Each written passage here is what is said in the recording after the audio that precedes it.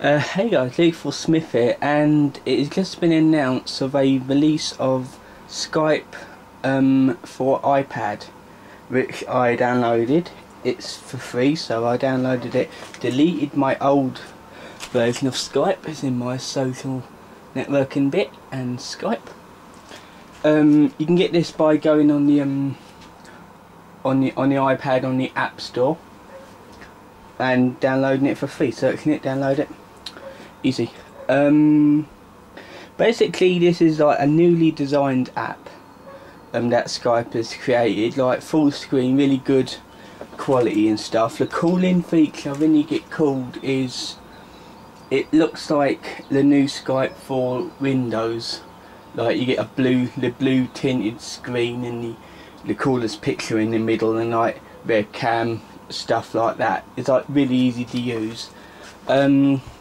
Basically you've got all of the things like recent contacts on the sidebar here and your button up top, which you can edit info, add new picture, status, online and all that stuff. And then we got like all contacts, iPad contacts, online contacts, saved phone numbers and Skype contacts. So let's go to online contacts, because that is why I always have it on, because then I know who's online and who's not. Basically it just like says who's online. It is neat. It's not that difficult to use. Basically up here we got a calling button, like that brings up a little keypad up there which you can call, but you need Skype credit. Plus button here is you can press it. Yeah, you can save a phone number or search Skype directory for a person that you know.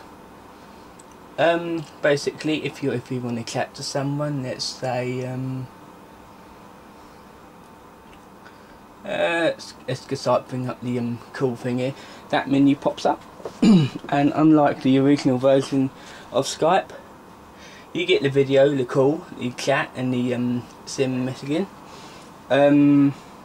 Plus you get a little bio, Skype name, gender, birthday, whatever information they put, and the about me section and the picture as well, so you can like video call or call. Now this is available for the previous iPad as well, but you cannot do video call on the previous iPad. You can receive a person's video call from it, but you cannot send out due to the lack of camera.